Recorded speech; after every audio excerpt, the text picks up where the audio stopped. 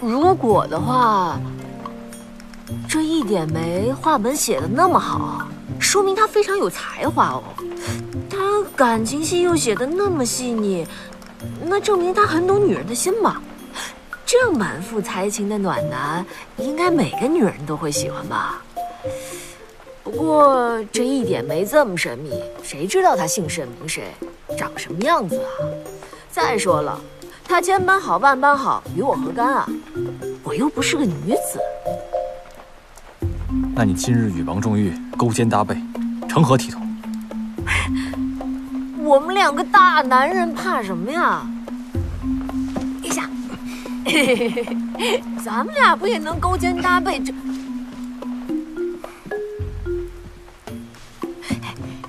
殿下，你该不会是吃醋了吧？哎呀，我早就跟你说过嘛，不要对我用情太深。咱们两个喜好不同，没可能在一起的。你还是放弃吧。你呀，好好找个姑娘，相夫教子的过日子，行不行？你不知道你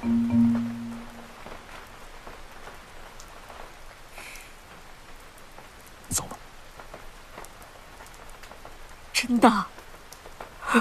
那我走了啊。殿下再见。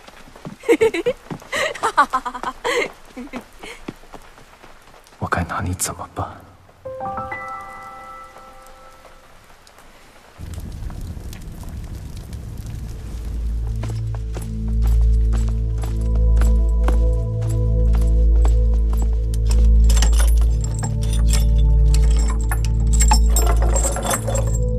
有话快说。哎，大人，谢谢。少来这套，别害我丢了差事。快进去。好，谢谢，谢谢啊。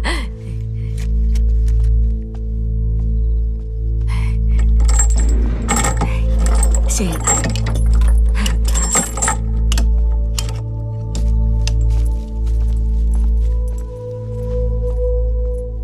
是你？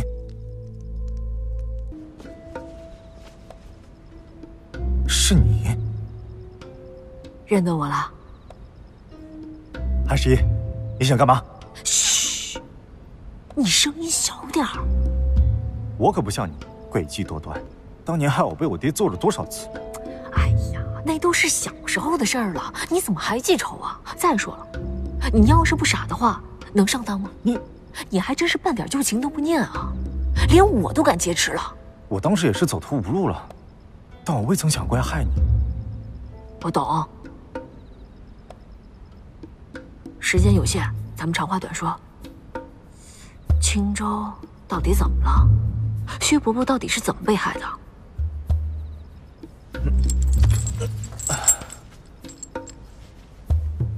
青州，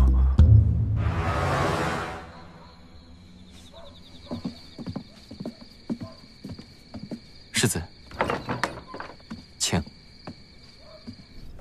殿下。哟呵，您还看农书啊？嘿，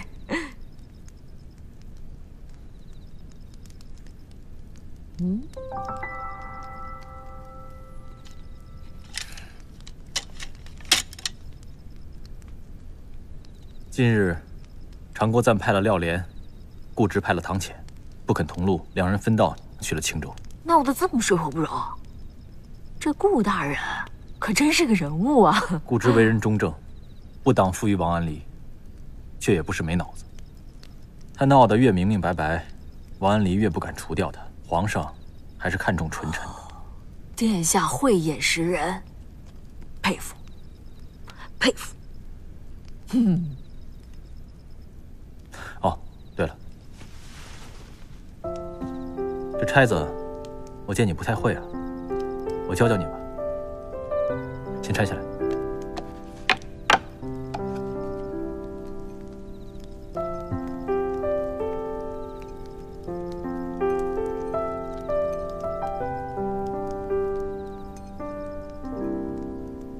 别看这金簪小，但是却十分坚硬，里面藏有99根金针。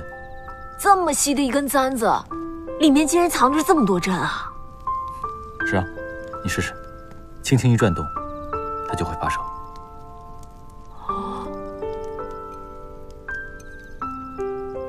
这儿吗？嗯。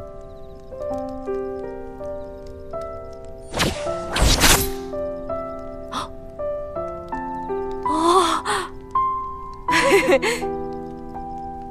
不过可惜了那根针了。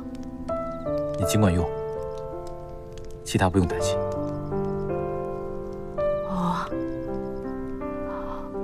殿下今日将那薛家一招制敌，瞧这手法有些眼熟啊。什么眼熟？东郊树林，救我的不是季野，是您吧？深藏不露啊你，怎么救人都不带邀功的？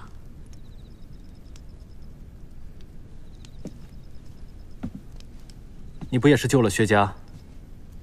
为了让他撤退，自己做了人质。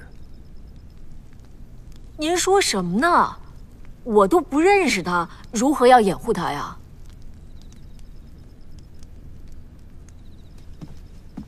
您今儿个为何那么及时的出现在一点轩啊？我也不必瞒你，我接到密报，说王安离的爪牙要除掉一个流放的犯人。我觉得此事有蹊跷，就让人去调查。薛家是我命人暗中保护的，躲掉拦截进了京城。我原本以为他会在顾大人上朝的时候拦轿喊冤，没想到被城防军发现，才躲进了一点轩。原来如此啊！那这么说，您早就知道青州的事有蹊跷了？殿下，微臣想去一趟青州，替殿下探明真相。我也不曾去过青州，不如咱们结伴同行。啊？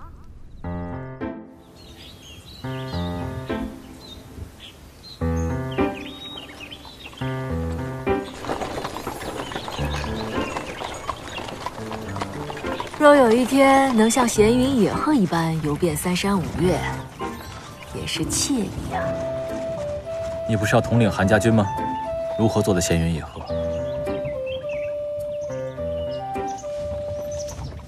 微臣不过憧憬一番，殿下为何要泼我冷水啊？我只不过说了实话而已。